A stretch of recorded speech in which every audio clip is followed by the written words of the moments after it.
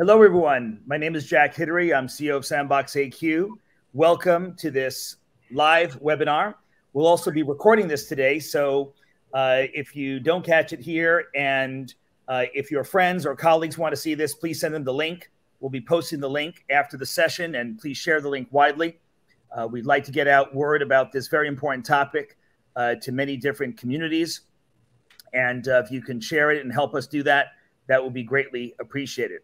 We're going to kick off with some discussion among this illustrious panel. And please, throughout the discussion, please start posting your comments in the comments area. Post your questions, comments, suggestions, links. We'll be monitoring that throughout the session. And we'll be selecting a number of those questions for the live panel to ask. And if there's time after the panel, we'll also be reaching out to you for questions that we have not been able to get to in this pretty short session today.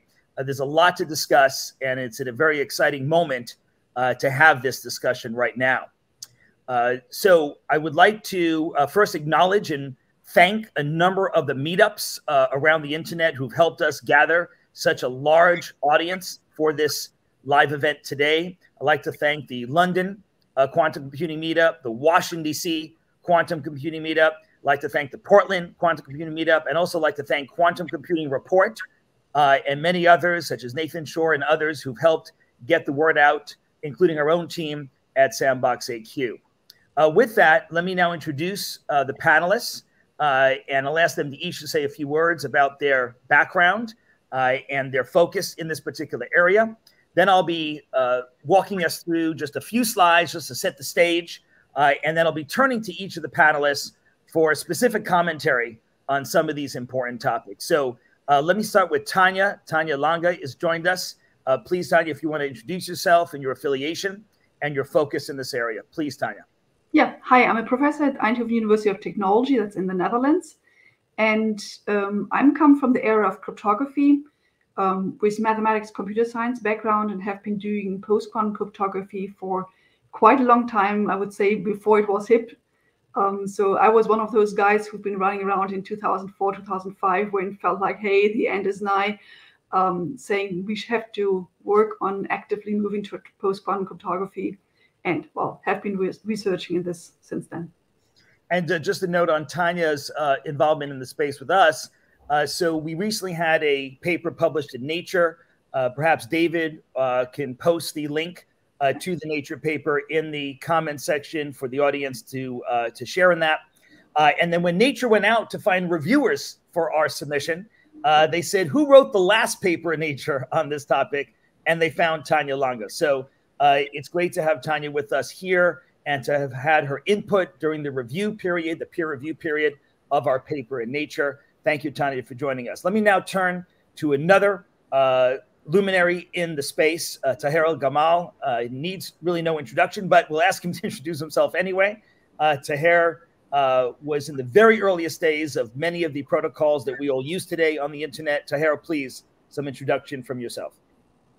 Thanks, Jack. Taher Elgamal. I am an advisor to Sandbox AQ. My day job is a security CTO at Salesforce. And I've been a cryptographer for 41 years. So it's been a while. You know, Jack is right. I was fortunate enough to have landed at the beginning of the e-commerce world and, you know, built and kind of helped design the SSL protocols and so on. So I've seen that the e-commerce world from chapter 1.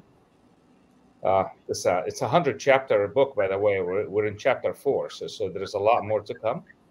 It's a great honor to be here. This will be a fun event. Thanks, Jack. Thank you, Taher. Thank you very much. I want to introduce a member of our team at Sandbox AQ, David Joseph. David came initially as a PhD resident in the Sandbox team when we were part of Alphabet. And we have the residency program, which people may know about, where master's and PhD students from around the world. David at that time was getting his PhD at Imperial College in London, and our program is global in nature, and so spent some time with us during his PhD. And then upon finishing that, turned into a research scientist here at Sandbox AQ. David, please, some background on yourself. Hello, everyone. I'm a research scientist here, and my background was actually much more involved in quantum computing, and actually, quantum algorithms to try and to break and undermine some of the really interesting computer science problems that underpin lattice-based cryptography, which is one flavor of post-quantum cryptography. So that was much more like the attacking side of things. And then I got involved with this team, and enjoyed what was going on here, and we've built out this quantum resistant security group.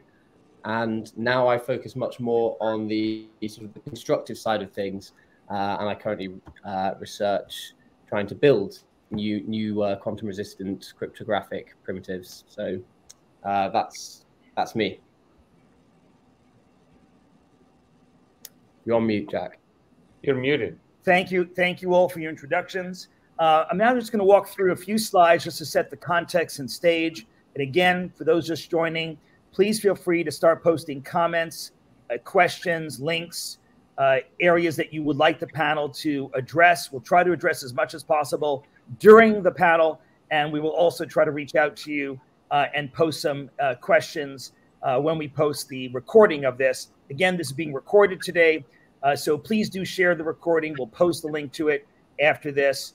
And David, were you able to, here's the link to the Nature paper. Gabriella has now linked out to the Nature paper. So as you're listening to some of the comments, please check out the Nature paper that forms a context to this as well. So we talked about our speakers today, and we've had introductions from them. This is the Nature paper that you now have the link to.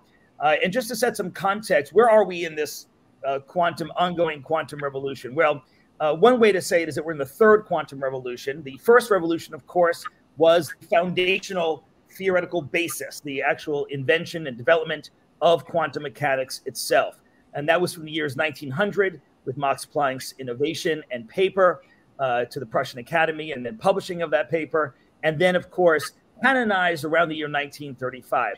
And this is really a time of great upheaval in the world of physics. The years 1880, 1890, those decades were very interesting decades when experiments started pumping out data that did not cohere with the physics of the time. And it became clear that certain statements by certain physicists in the late 1800s that all physics was now known were a bit premature. And about 30 individuals that you see in this particular photo here that was black and white, but now has been colorized with the magic of AI, developed quantum mechanics, and we have them to thank for a lot of the very interesting applications which formed the second quantum revolution, which includes the transistor, developed by 3 physicists at Bell Labs, the laser, the MRI machine, many devices we use, at least 4 or 5 dozen devices we all touch on a regular basis, have quantum mechanics to thank for their workings and their development. And that was the second revolution from about 1940s to the early 2000s. And now, as of just a few years ago, we're really squarely in the third quantum revolution, which is really characterized by not only interest and development of quantum computers, but also the development of new room temperature, small form factor, low power draw quantum sensors, as opposed to the second quantum revolution of squids.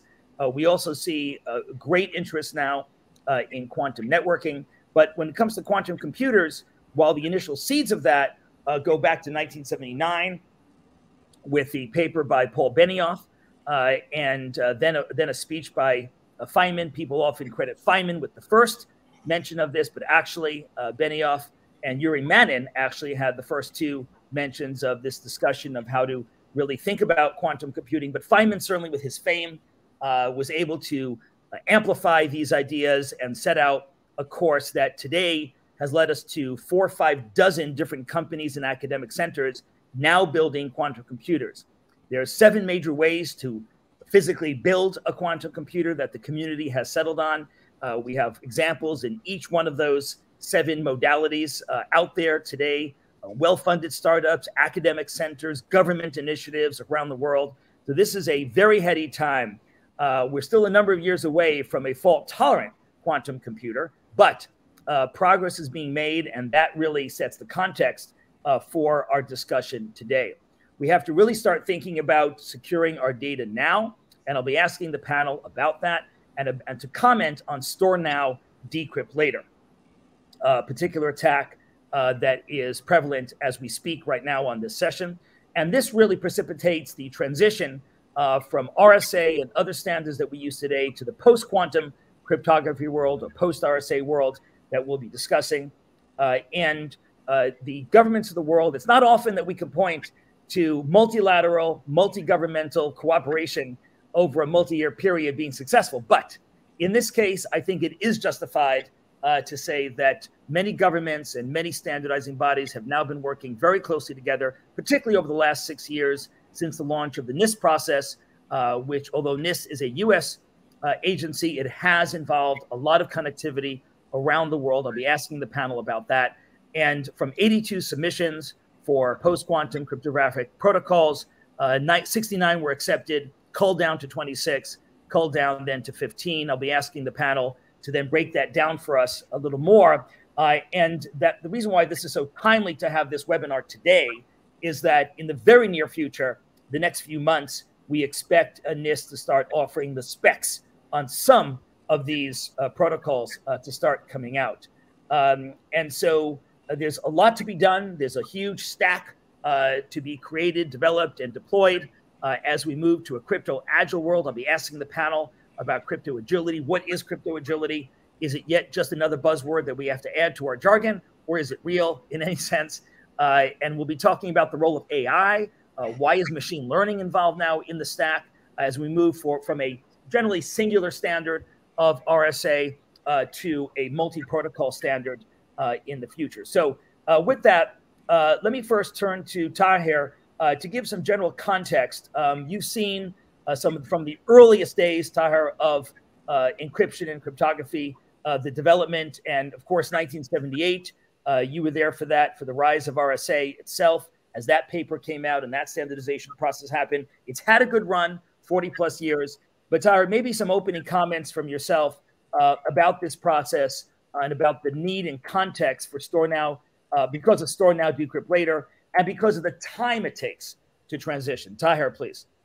Yes, thanks, Jack. So we've known since the 90s that if a large enough stable quantum computer existed, that the current public key crypto systems would actually be broken.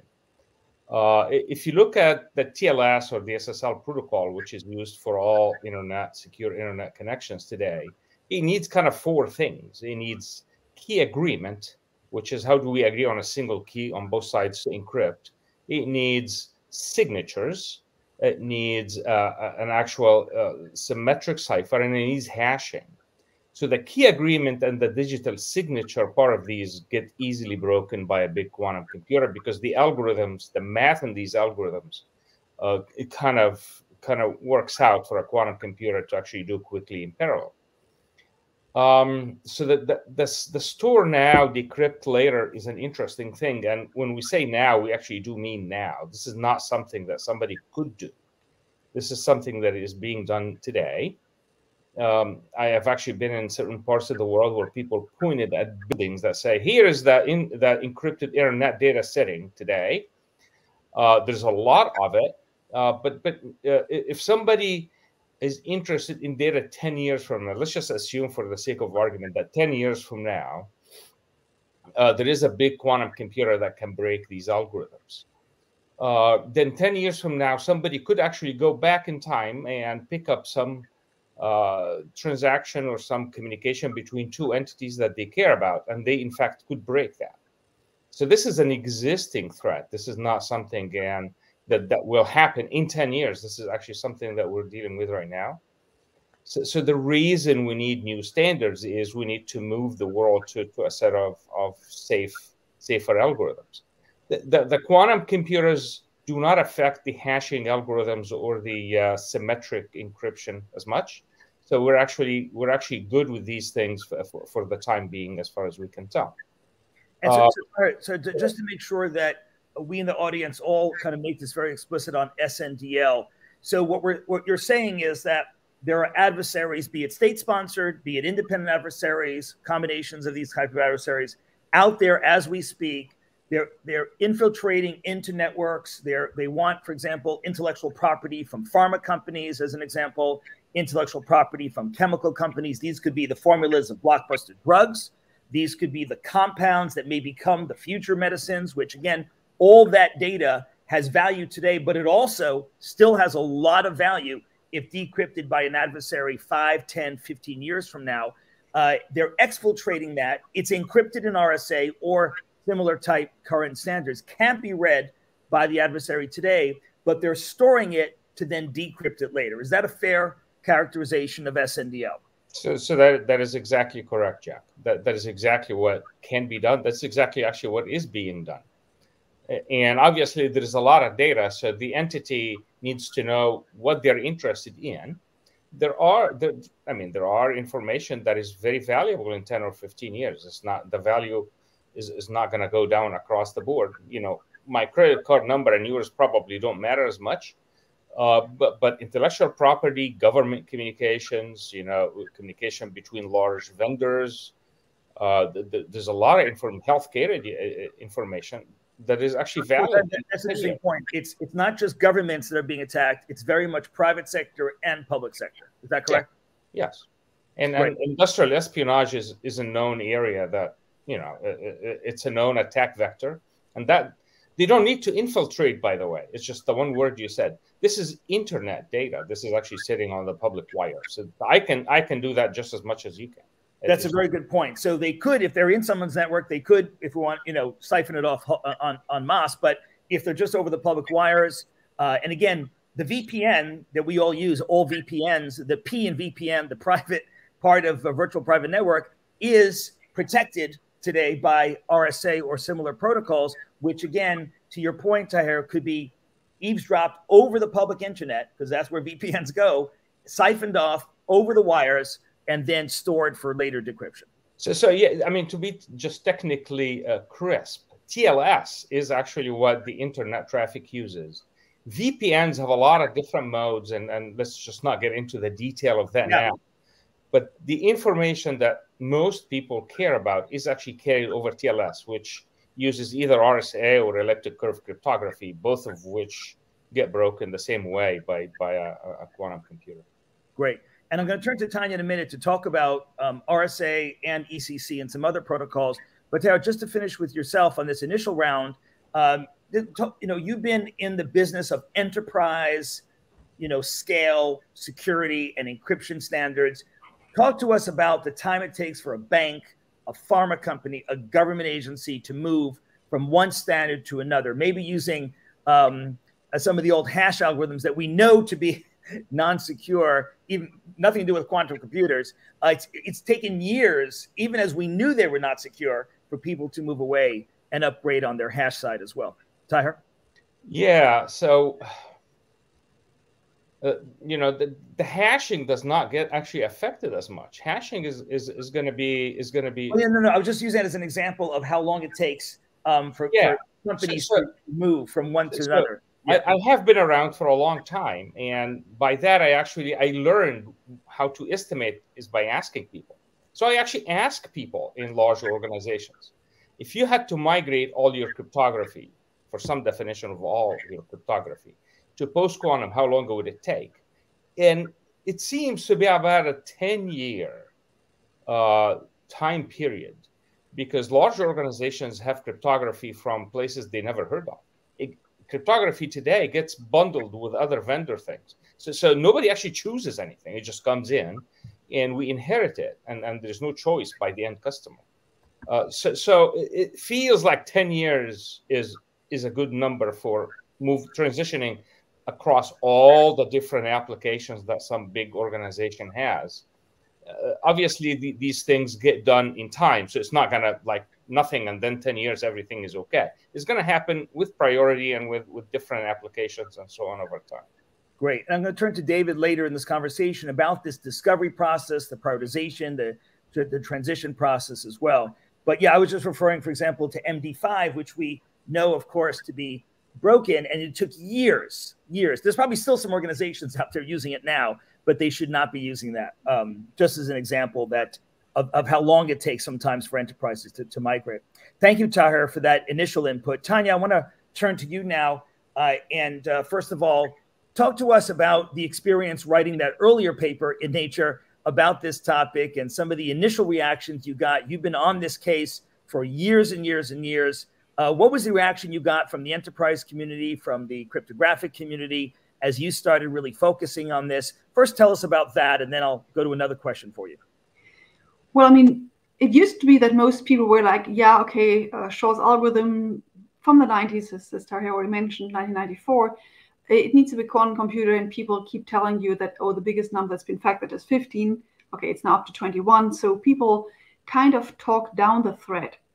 And then the next question, as the threat kept growing a little bit more, was like, is this going to happen before I retire or after I retire?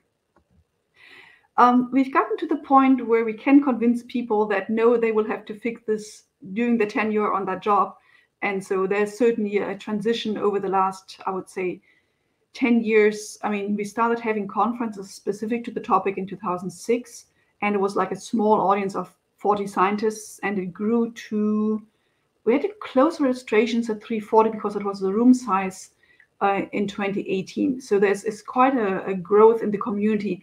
And these 340 people were not all scientists. It's also that the industry, the banking and so on, have picked up the process and have gotten much more alert to it. And they understand that they will have to move. And now the downside is that they can't quite move. You mentioned the NIST process, and we still don't have the standard. So now we have got them woken up, and they're now actually active and would like to move to something. And so it's actually, it's a very good time in this area to be active and to think about it, because everybody's waking up to it. So in my case, the Nature paper was an invited paper. So I was very pleased that Nature actually reached out and was looking for somebody to write a general audience paper, because I mean, Nature is typically not the publication outlet for mathematics and physics. It's the outlet for physics and, for mathematics and computer science don't publish there, but say physicists and so on publish there. But they also have a pretty general audience appeal, and they saw the need to reach that audience. And so the uptake was very positive. Of course, when you publish in Nature, there's a lot of PR that comes with it, so journalists pick it up. And in general, I see this more as a service to the broader society to give a wake-up call. And of course, we tried our best to break down the complicated mathematics into something which is sort of actionable, where people get a bit of a feeling for, yes, people have thought through this, like mathematicians, cryptographers have thought through the aspects. The reader can't evaluate it, but at least you get a bit of a warm, fuzzy feeling that, yes, there's good research going in it. No, very, very helpful, Tanja, to have that perspective as you've been on this for so long. Help us, Tanja. Let's clarify for the audience here on the session and on the recording that although we talk about RSA a lot as a stand-in for all this basket of encryption protocols that will be broken, help us understand the different protocols that we actually use today, and maybe discuss why RSA, why Peter Shor was able to identify RSA as vulnerable in his 1994 paper, in terms of his development of a period finding methodology coupled with some other methodologies that allowed him to say that factoring of large numbers would actually be possible, and show that to be the case in his paper. But then the realization, of course, that ECC and other protocols would also fall with scaled QC. So maybe some commentary and perspective, Tanja, on that. Yeah, you already mentioned period find. That's basically the background thought that people should have. So what Peter Shor's algorithm is using is something like the Fourier transform. So where you're moving from the from different domains, and suddenly, well, it's a quantum Fourier transform, so it's not the normal thing that you're used to, but it's something where, well, if you're thinking of like waves, forms, and so on, it's very easy to identify something that happens periodically. And what Shor observed in his first paper already is that both factoring as well as discrete logarithm can be turned into a period finding problem. So in his first paper is already showing that you can take like the main workhorses of public key cryptography, and Taher mentioned like every crypto system, every protocol on the internet is using one of those, like the public key systems need something that is a hard mathematic problem. And the two that we're currently using are based on factoring, so RSA, and based on discrete logarithm. And that's, well, the initial Diffie-Hellman, so from 1976, and then Elgamal's encryption system and signature, as well as the more modern version of elliptic curve cryptography. So elliptic curves didn't feature back then, but I mean, it's the same mathematical problem, so it just gets broken by Shor. And it's an interesting thing. You mentioned this time machine aspect before. There's always in cryptography this feeling like maybe somebody could break it. So I mean, agencies would be well advised to store interesting traffic anyway, but it's different here. It's not the, oh, maybe somebody comes up with a smart algorithm. We already have the smart algorithm. We're just waiting for the physics to come. So it's different from normal. It's a certainty. The moment that the physicists and engineers are ready, it's broken. It's not just it may be broken. It's just broken. No, very, very good point. And I think one that I think larger and larger audiences are beginning to appreciate. Even when we started talking about this a number of years ago, more recently than you have, we still face an uphill battle in explaining to folks what was happening. Now, of course, the last 18 months or so, we've seen a speed up and acceleration of the understanding and the knowledge, but still there's a lot of cyber teams and others that have not fully embraced what is happening right now, not just what is going to happen, but what is occurring right now. Tanja, next question for yourself is, give us some perspective from academia and industry, the interplay of industry and academia in your mind and your experience on this topic. What is the importance of and the roles to play? There's a role to play for everyone here, but how do you see this evolving? What areas would you like to see academia focus on here, industry focus on, standards bodies, governments? Talk to us about the different stakeholders here. Yeah, I would say one of the reasons that it's currently working is that there's a collaboration of efforts. So people are pulling in, they're doing things together. So if you look at the NIST process, you mentioned these 82 teams down to 69, etc. Those are typically not individual submitters. Like if you look at the finalists, at the last 15 that we have in this round 3 right now, these are all big groups and often a growing number of people on these teams as the competition progressed, because you need input from all parties. And so on the teams that I'm one of the submitters, like I'm on 3 of the systems right now. And on our teams, we have people from different backgrounds. So we have already on the design team, we have people from industry and academia, and well, counting research institutions as academia here. And the industry people are not all just like the research group of company so-and-so, but these are also people who bring an expertise of what the requirements are, what the needs are. And of course, then another step further is there's a lot of feedback that we're getting via NIST, but also directly from people who are in need of these algorithms, who go like, well, it's nice and good that you're doing this research, but it doesn't fit, or it's too slow, or you don't fit in my packet size, you don't fit on my processor. And sometimes you can't really help it. It's that truth that some systems get larger, but in many cases, it's actually open slice research problems. And so we really need each other there. Like as an academic, I'm eager to solve your problems because, well, that's what I do in my life. I solve problems, but I need to know what problems are interesting. And so getting this feedback from industry, and then of course you also place users like consumers of cryptography there. So they just want to be ready to buy cryptography solutions from somewhere. But they also have requirements that for us typically come then via the intermediary industries who do, provide libraries or solutions to the end users. And so it's really an interplay there. My favorite topic is like doing research that matters. And so in that sense, well, give me the nice problems. But I think there are plenty these days. Yeah, and then just to underscore one thing you said, I think it's been so critical that the NIST process has been an open process, it's been a peer process with so many experts such as yourself and many others participating in this. And I think that it's fair to say the role of industry in this case is not to come up with proprietary new protocols, but to respect this open process that has gone on, particularly the last 6 years, built on 20 plus years of discussion, analysis, conferences, and papers, but particularly the last 6 years of review process, and to embody these protocols as they come out in industry scale, enterprise, mission critical scale software and embodiment. Is that a fair statement? Yeah, certainly. I mean, 20 years is even underselling it. I mean, two of the candidates that I'm on are using basic ideas from the 70s. So that's like from the very beginning of public key cryptography. So McLeese from 78 yes.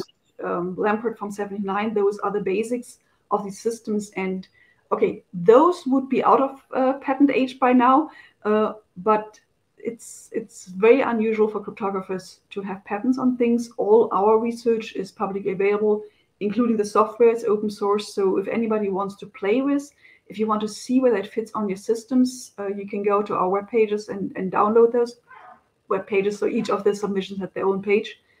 And you can already play with them. Like if you're running OpenSSH on your servers, you can today use one of our candidates and prime. So that's there.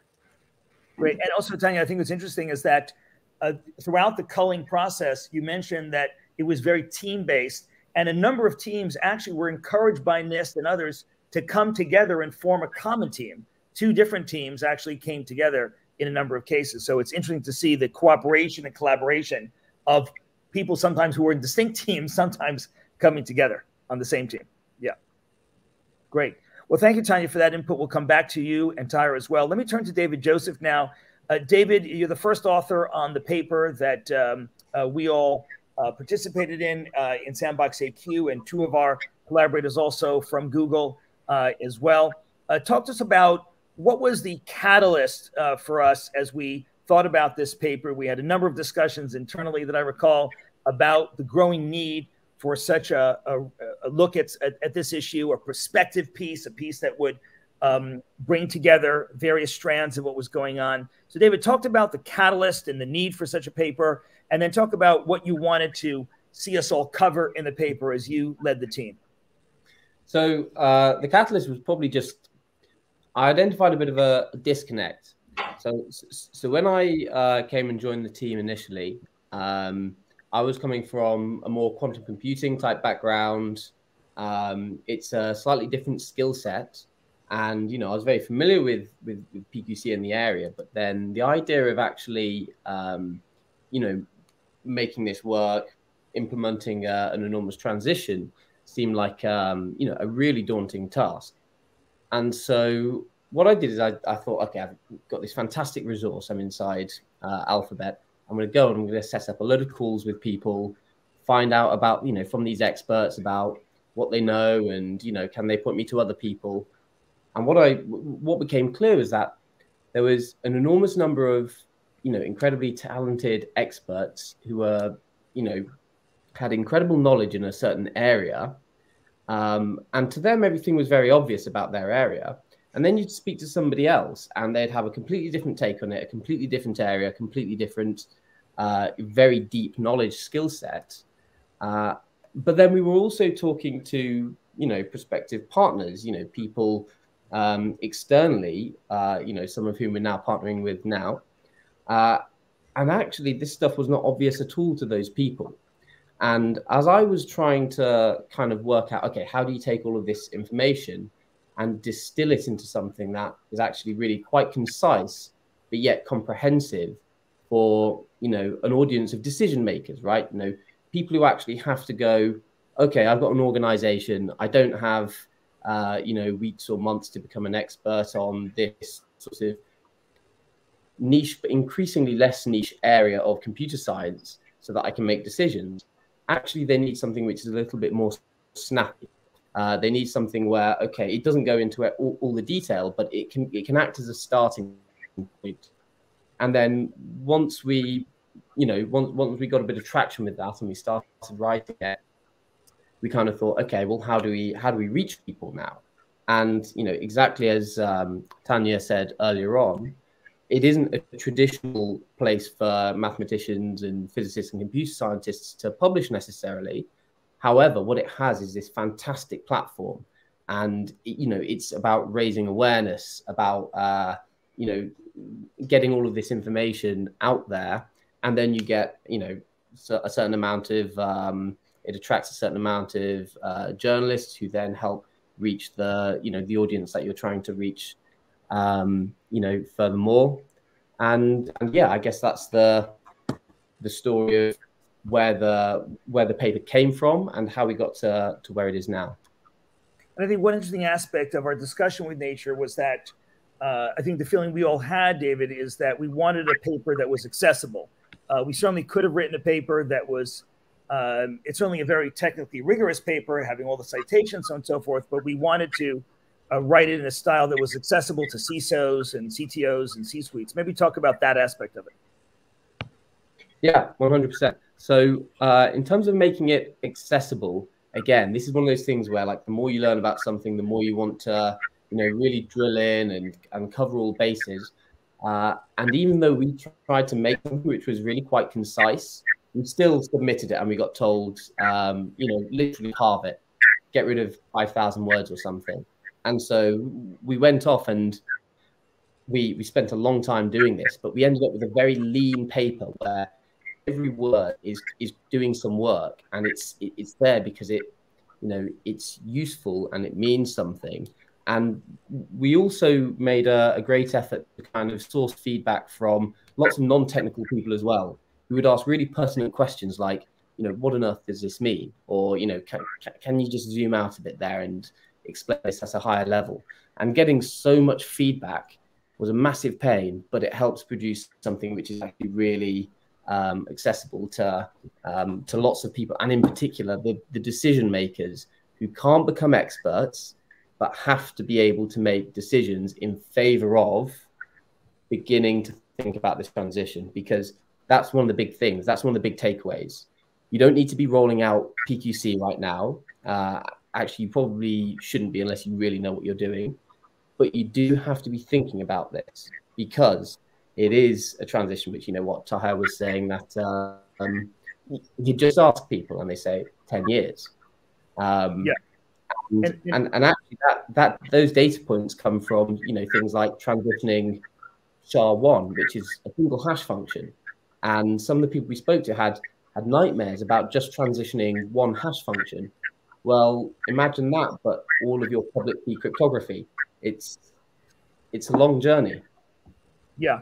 And as you mentioned, we're just now getting the protocols now. And so in the near term, there'll be software to actually transition to. But right now, what companies, enterprises, universities, government organizations can be doing is the discovery process. Talk to us.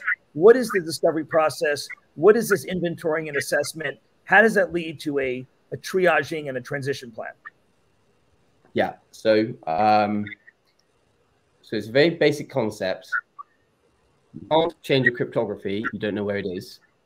And it sounds almost trivial and facetious, that statement, but it turns out that a lot of people have, like, a lot of heritage cryptography lying around, maybe on some servers which couldn't be updated because of, versioning issues, lots of very difficult things. But actually, there are systems out there which are running cryptography which may be outdated or old, and maybe the reporting mechanisms weren't so great. Because remember, the RSA generation of public key cryptography was the first generation. Computing has been going since, the 40s, 50s. But actually, public key cryptography is much more recent than that. And getting things up and running is not necessarily done in the most appropriate way in the first instance. And so now you have a lot of these different cryptographic providers all over the place. Maybe some organizations control their own cryptography. In some, they use third-party vendors. There's this, crazy mix. And just identifying where that cryptography is the first thing you need to do. And then you need to work out, okay, well, how do we prioritize these targets? Because take this, for instance. Think from the point of view of an adversary. You're not just looking for the juiciest, pile of data that you can get your hands on. You're also thinking, what are the low-hanging fruits? So you're trying to optimize this thing of, I want the best data that I can get at the lowest cost. And so you need to think about these things of, okay, so what can we migrate first? So where you can, for any communication, you're going to have a sender and a receiver. If you control if you control both the sender and the receiver, then it's more straightforward to migrate than if you depend on another party who runs the other side of the cryptography. So all of these considerations factor into how an organization needs to think about what applications to migrate first. But before they can even do that, they need to know where their cryptography is and which of their data is protected by a given algorithm. Yeah, no, agreed. By the way, if we can have folks mute if you're not speaking at that moment, because we're getting a little bit of feedback, that'd be great. So that is super helpful. In terms of, there's a couple of questions in the comment box already, David, I'd like you to address in terms of when we say that a quantum computer is coming that will crack commercial grade / government grade RSA as an example. Just talk us through that a little bit. Your PhD thesis, in fact, focuses on how quantum computers can attack various protocols, not only the traditional ones, but even maybe some new ones. But talk to us just through the basics of a qubit and the fact that we need a set of fault-tolerant qubits or error-corrected qubits. Just walk us through the terminology there a little bit and the sense of scale that we've talked about that will be needed to crack a commercial-grade implementation. Well, the first thing is that you're not going to get a number out of me. I'm not going to say a number of years. Big number. That's good. That's good. Just the concepts of what is error corrected. What are we talking about here? So to build a quantum computer that is capable of doing really interesting problems, there are many, many different directions in which the hardware today has to be improved. So you have the fidelity. So how well can you perform an operation on a single qubit or even a 2-qubit gate, which involves entanglement, and get the right state out of it. And that means basically, is it performing the operation you want it to do correctly? That is something which at the moment we're making a lot of progress in, but it's very difficult. But then you have things like, well, quantum computers have to hold these quantum states for as long as it takes to process them. But actually, to hold a quantum state without it collapsing and turning into something classical, you have to stop it from interacting with anything else like in the universe. That's very, very difficult. And so this is, what you might call idling errors. And then you have, error correction, because if you have a probability of an operation going wrong, well, when you scale that up to sort of millions, billions of operations, the chance of that going wrong propagates and gets exponentially larger. There are so many different ways that these systems need to be improved.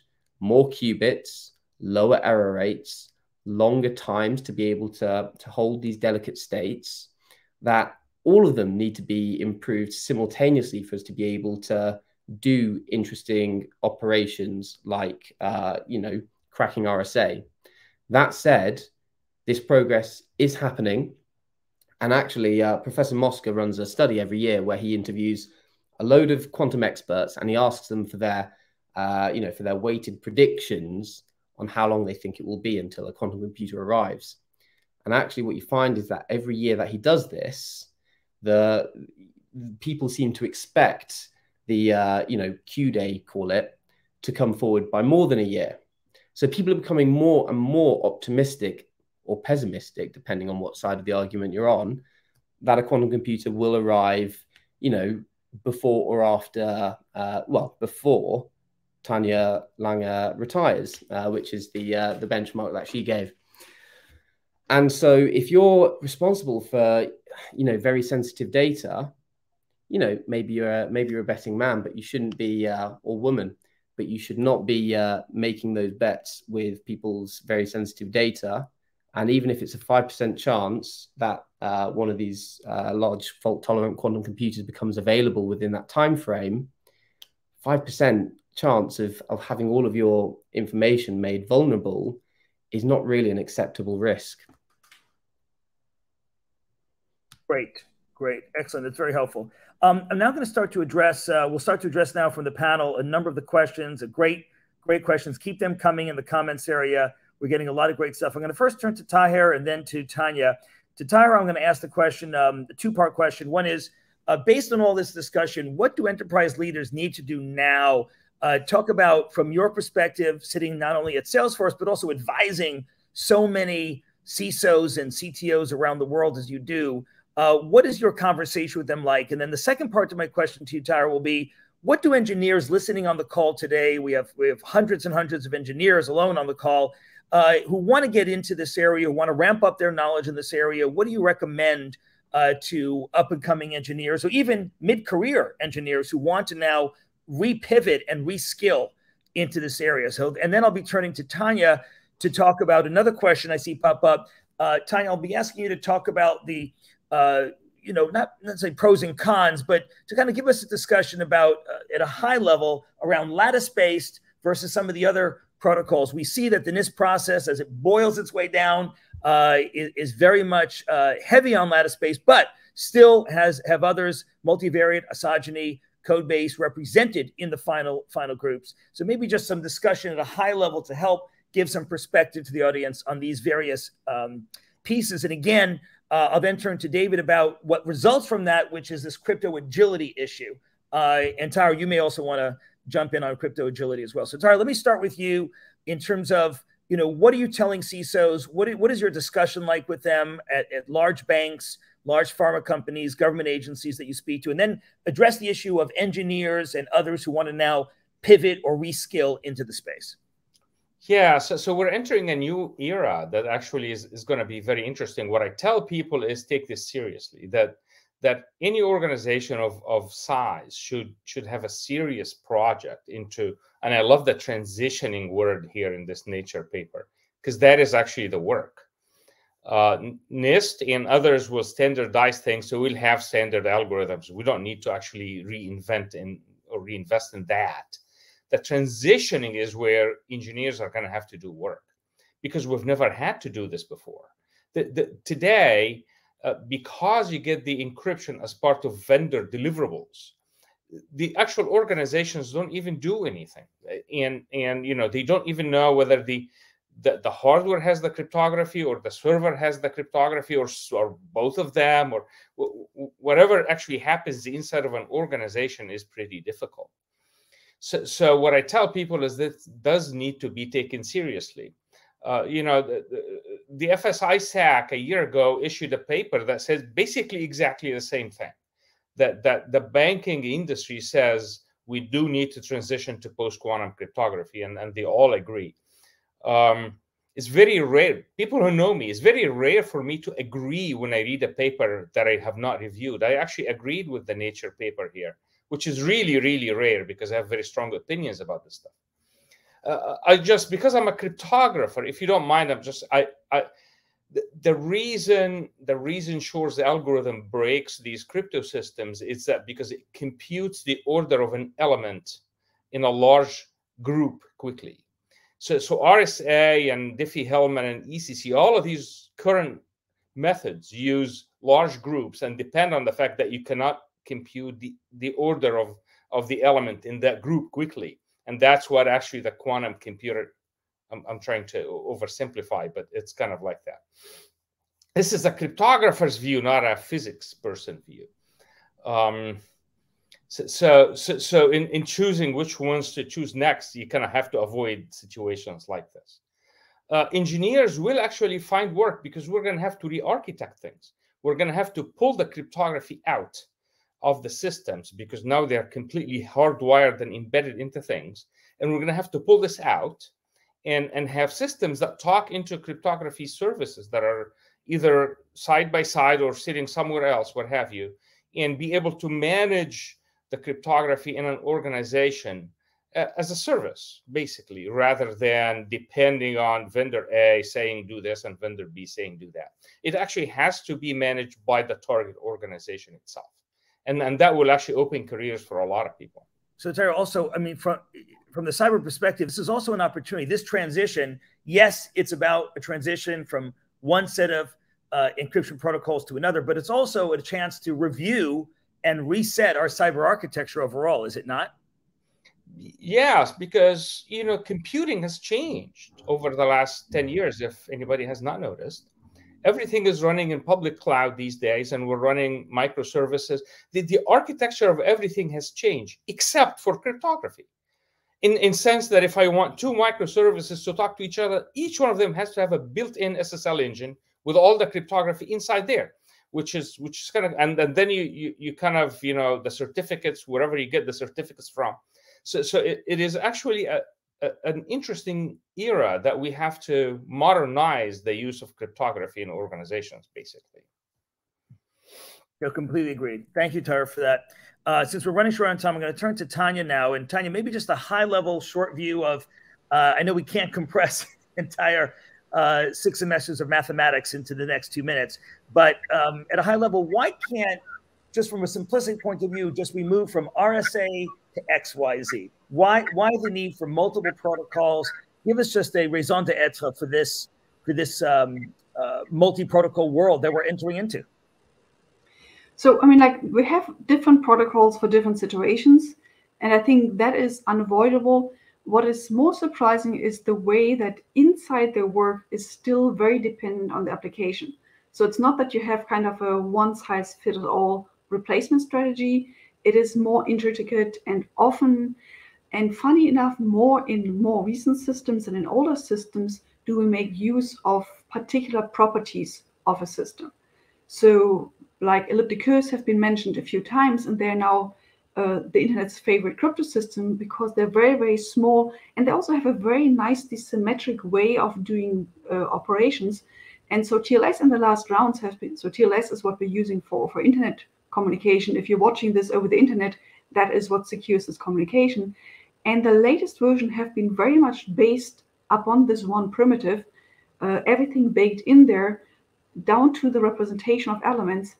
And of course, our new crypto systems in post-quantum cryptography are new. Some of them are 40 years old, but there are different systems with different hooks and places, and some don't fit in the frames, like in the size frames and so on. And so you really have to look at what the use cases are. So there was a little bit in the question before, which I was like, hey, I wish I got that question.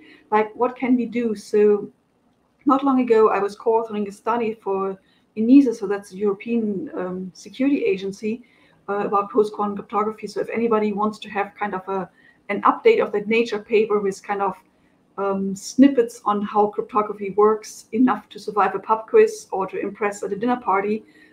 So we wrote this thing also, like, for each of the NIST finalists, there's a little blurb about it. So if you want to get a quick course on that, go for that. And else, I made a whole YouTube channel with a video course on post-quantum. So if you feel the need to actually learn, the material is there.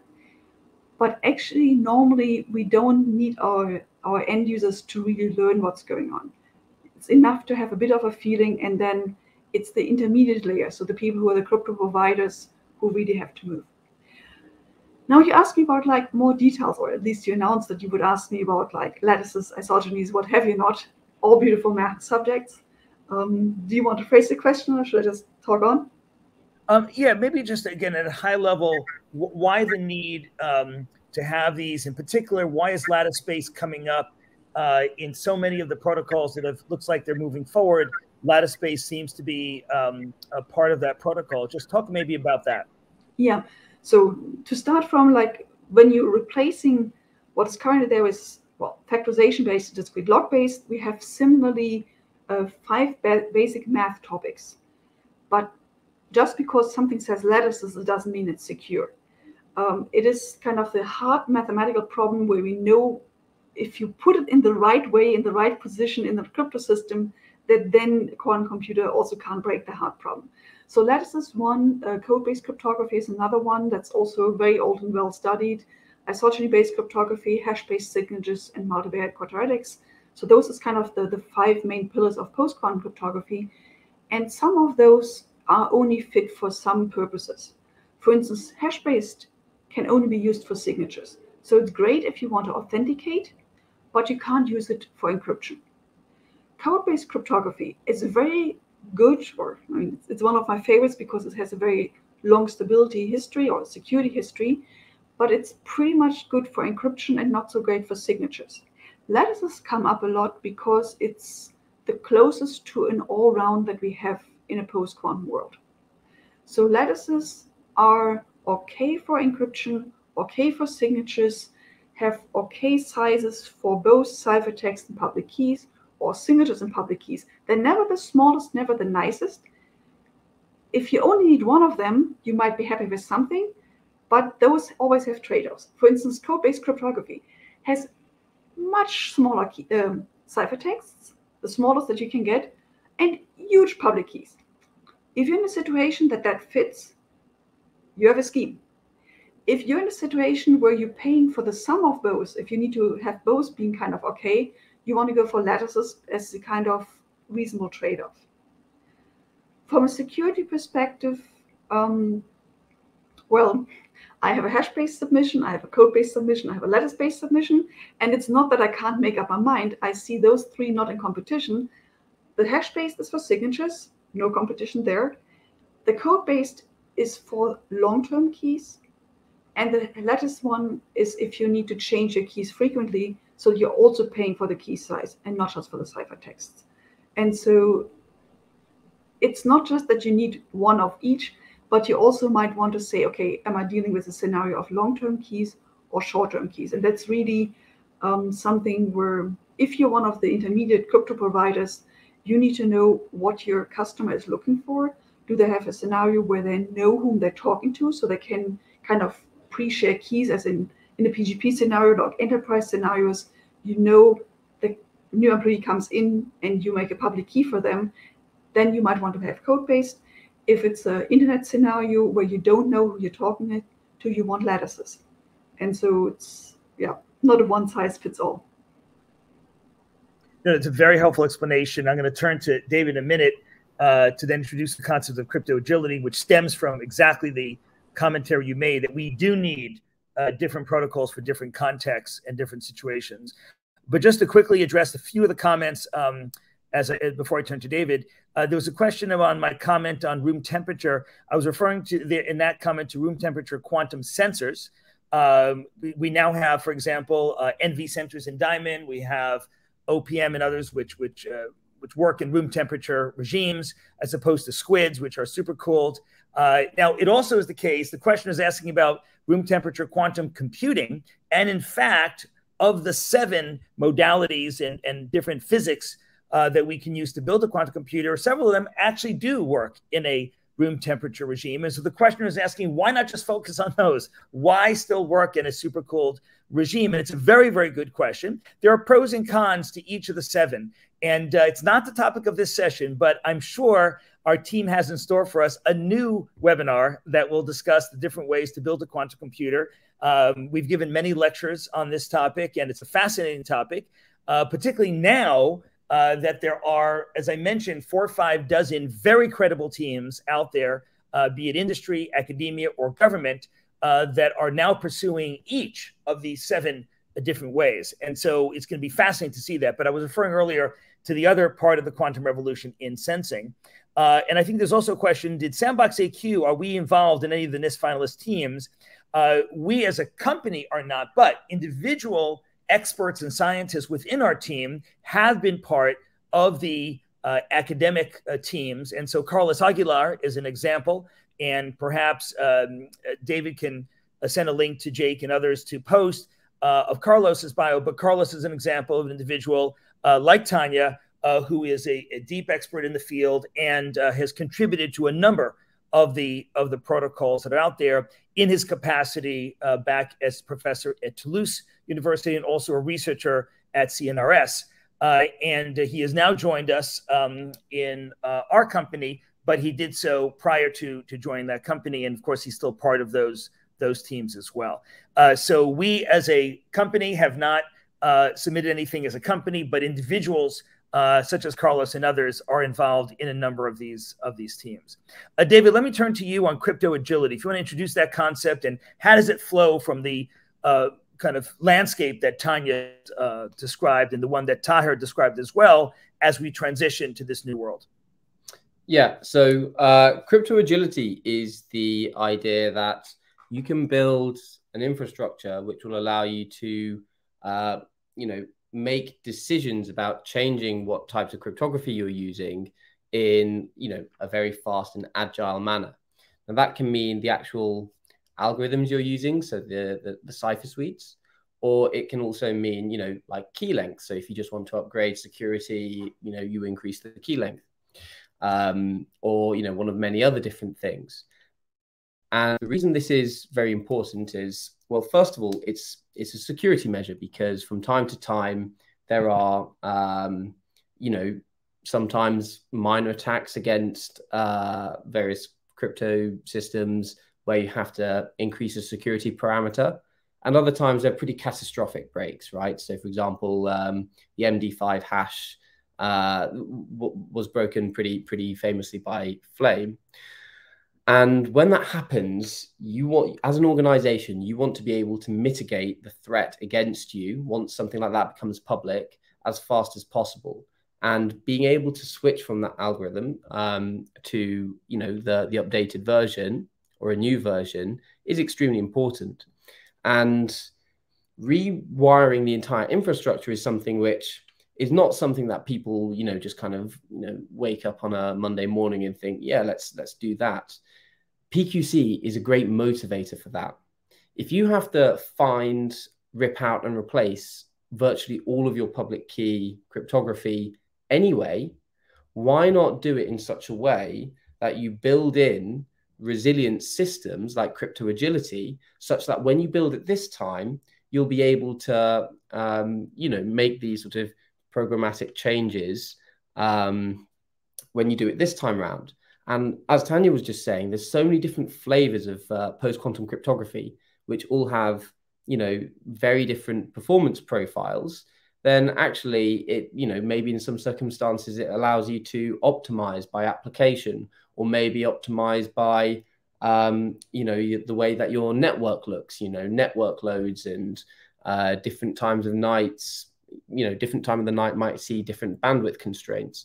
So actually, if you, build your infrastructure better this time using PQC as the motivating force, then actually there's a huge amount of opportunities. But it is a lot of work, and that's why in many respects it hasn't been done yet.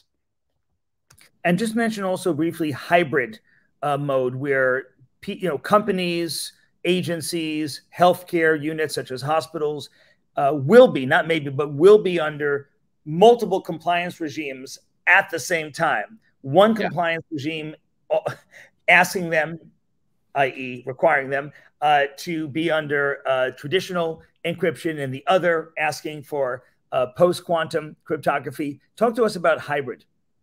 Yeah, so hybrid encryption is basically a risk mitigation strategy. And the idea is that during the phase in which you're transitioning from traditional algorithms to post-quantum algorithms, for some people who maybe don't have as much faith in the new algorithms that they might be implementing, just because they're slightly newer, it's actually, one thing that you can do is you can pair a traditional algorithm like RSA or ECC with a post-quantum variant, and actually the security of the system is lower bounded by the strongest of the two.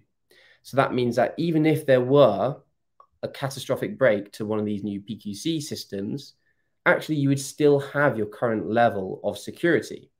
And what that also means is it allows organizations to maintain certain, certification requirements. So FIPS, for example, actually has a specification which allows people to combine, hybrid cryptography. And they say, so long as the the traditional part is FIPS 140-2 compliant, I think that's the one, then you're allowed to compare it with a post-quantum version, and you can still keep that same certification. And this is super important in enabling organizations to make that transition with a risk profile that they are comfortable with, And then eventually in the future, you'll be able to drop that traditional part and you'll be fully in the post-quantum era. Great, thank you.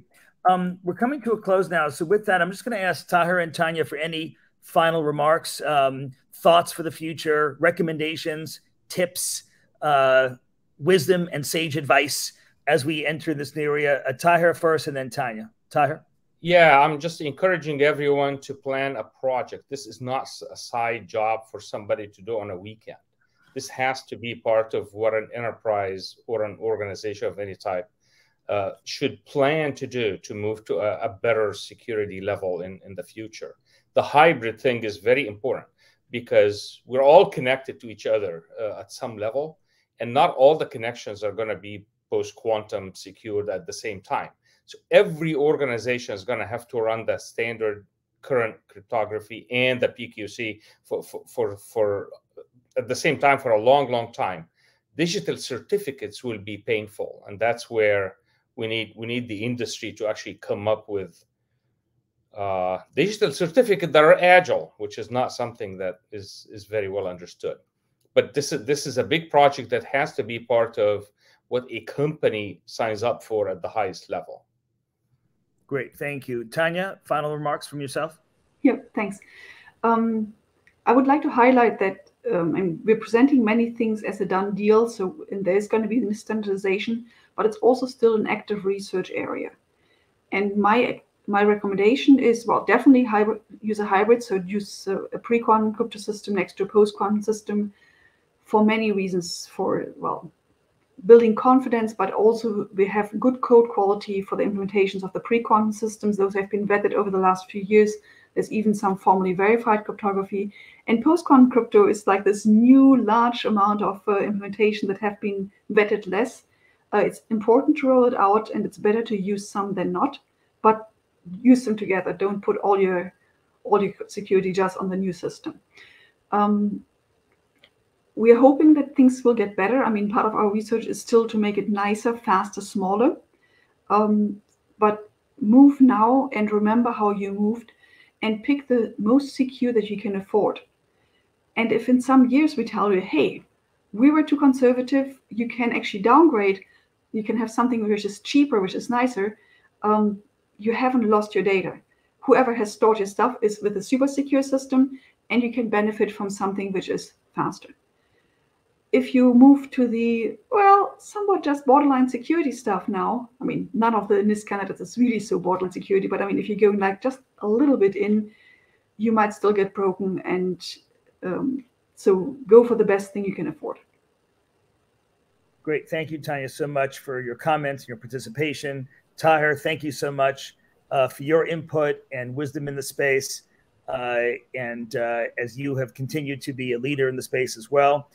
David, thank you for participating today and for leading the authorship of the Nature paper, and for doing so much in the space as well as you ramp up in your career now in this area.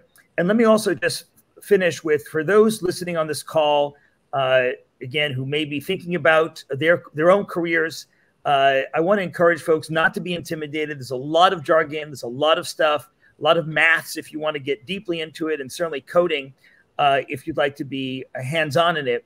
But there are wonderful online courses. What we will be doing is posting not only the recording of this session, and please do share it with your communities, inside your companies, in your academic circles and others, but we'll also be posting some helpful online courses, many of which are free or certainly low cost, at MIT, at many other very, very good institutions who are offering these courses. I do encourage folks, even if it's not your main job, to really learn more and ramp up in the space. It will definitely benefit your career to think about the kind of cyber architectures we're going to have going forward. This impacts each one of us, be it in our jobs or, for example, just as patients in a hospital or having medical records at a clinic.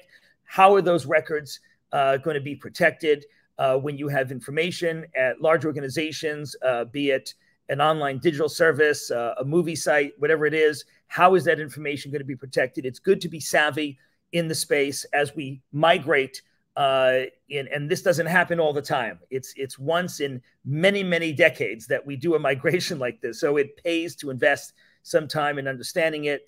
But the good news is it's the golden age of online education that we are existing in right now. And I do encourage folks to not only read some of the papers that we posted here, we'll be posting after this session, but also some of the course materials that we will point people to from some of the panelists, but also from others as well. Thank you so much.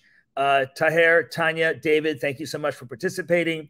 Thank you to the Sandbox AQ team who supported this. Thank you to all the quantum computing groups around the world and the Quantum Computing Report that did such a great job to let folks know about it and led to such a large audience today live, and hopefully even a larger audience as we now send this out over the internet, hopefully securely. See you all very soon. Take care. Thank you all very much.